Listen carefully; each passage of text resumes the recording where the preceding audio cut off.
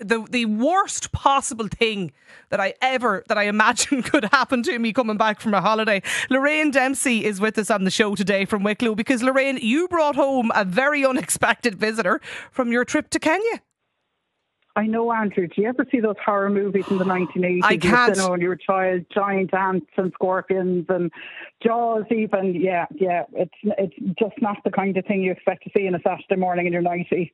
What happened, Lorraine? So basically, I picked up a basket of washing that was right by my bed on Saturday morning, and under the basket of washing, it was on one of those little kind of sheepskin rugs.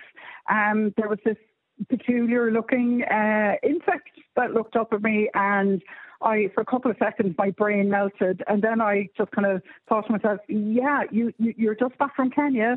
It is a scorpion. You are seeing what's down in front of you. Did you know what it was? You recognised it?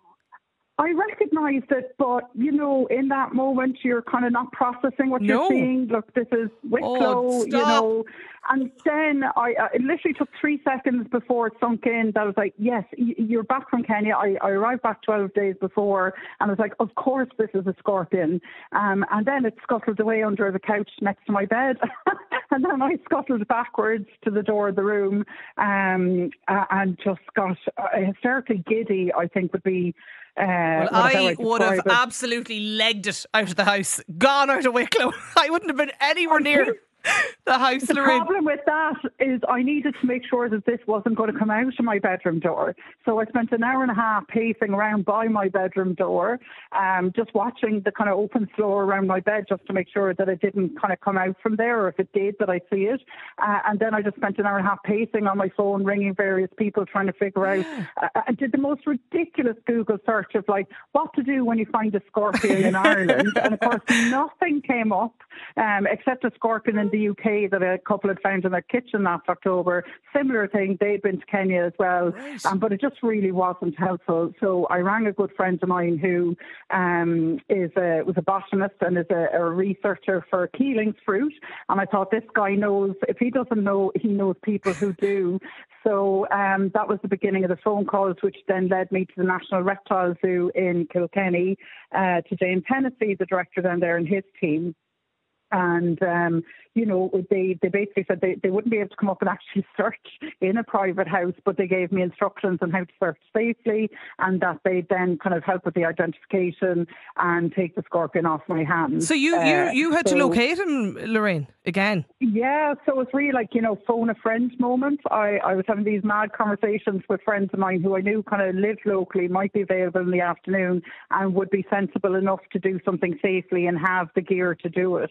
So I rallied 5 friends who came down in the afternoon. In the meantime, I wasn't going to stay there standing on my night dress, so I actually sealed the bottom of my bedroom door and closed it. I got my youngest out of the house because from the descriptions that I'd given, there was a concern that this was a thing called a Kenyan death stalker that is in the area of Kenya where I was staying in, and this would be fatal to children and older people and people infirm, and I've a daughter with disabilities in the house as well. So once I secured, you know, kids, animals and everything to make sure that the space was safe and that there was no chance of this thing getting out of the room, even though it had been quite happy in there on my underfloor heating for 12 nights. I waited for the crew to arrive, and then we put a plan together. He's in Kilkenny, is he? He's in Kilkenny, unfortunate name, because I did call him Kenny for the morning because I just felt I couldn't process saying scorpion all the time. So I gave it a name just to calm myself down. Kenny. And yeah, so Kenny is in Kilkenny, which is an unfortunate turn of phrase. But I drove, we managed to find him after an hour and a half. We took everything out of my bedroom bit by bit. Oh. We had these 2 giant plastic containers that we shook clothes into carefully. Every item came out of my room. Then the mattress had to be taken out of the room, and again we had to check that. And finally we kind of came to the conclusion it has to be under the bed. And I have like a super king bed, and it's a storage bed, so you can't even see underneath. So we basically had to move this bed foot by foot away from the wall, and it was heavy, and then kind of do a sweep check and move another foot, and eventually we found Kenny in under it, hunkered down. All's well that ends well. Oh, Lorraine, you were very lucky. Spotted it under the basket that time. I was, yeah, because look, I mean, my thoughts were, what we were told was like, you have no option, you have to find this. So, you know, we planned for the evening, we were going to keep going, get takeaway. I mean, look, the room thankfully wasn't carpeted, but, you know, I was like, I want my room back. And now that I know it's been in there's no way I'm sleeping. Well, Kenny, if anybody wants to find out more about Kenny, he's currently at the National Reptile Zoo in Kilkenny. Lorraine Dempsey, thanks a million for joining us in the programme today. I want to hear about the most bizarre things you ever brought home from holidays. Those weird things that you find in your case, in your bag.